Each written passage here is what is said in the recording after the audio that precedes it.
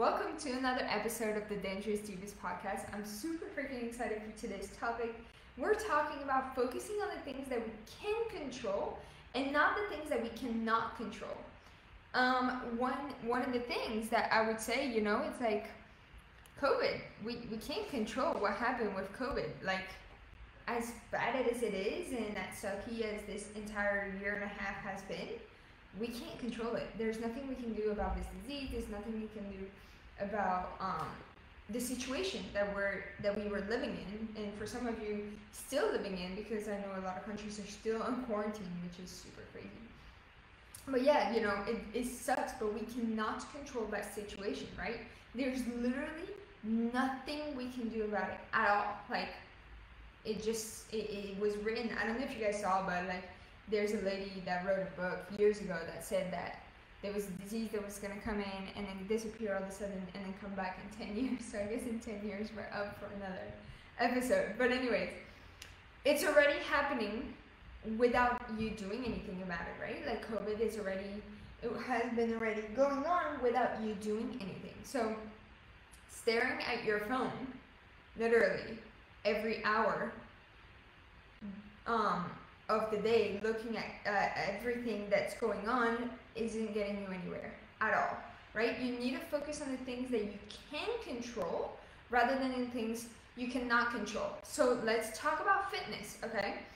The gym is closed, or you don't have access to a gym, or you have to wear a mask in the gym, whatever. It sucks, right? It totally sucks, but you cannot control that.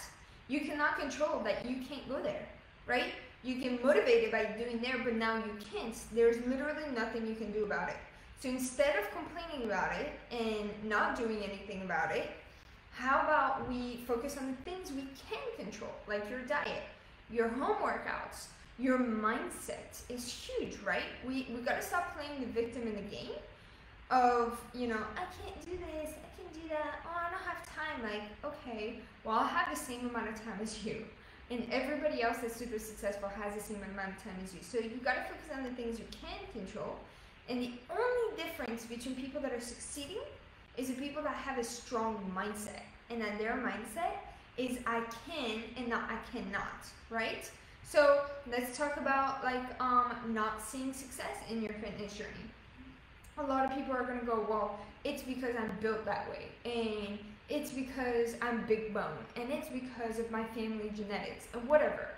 Well, how about instead of trying to control those things, how about we go ahead and control everything else that you can do, like changing up your diet, doing more exercises that are more appropriate for your body, and also, good for your schedule. Like, how about we control these things in order for you to get out of that plateau instead of complaining about everything else but not doing anything about our journey, right? So the other thing I want you guys to remember is that everything is in your mind. Everything is your mindset. You have an injury, it's all in your head.